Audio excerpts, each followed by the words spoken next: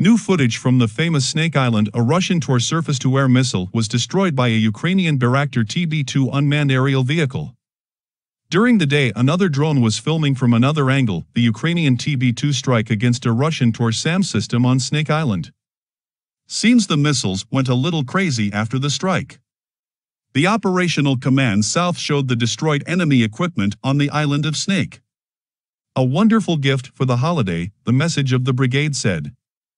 TOR SAM is an all-weather tactical anti-aircraft missile system designed to solve air and missile defense tasks. The main difference of the new modification of the complex called TOR M2 is the ability to fire on the move without stopping to ensure the protection of equipment.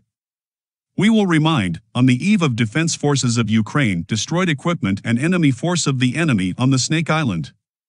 It was then reported that 3 Strela 10 anti-aircraft missile systems and a telecommunications server had been destroyed.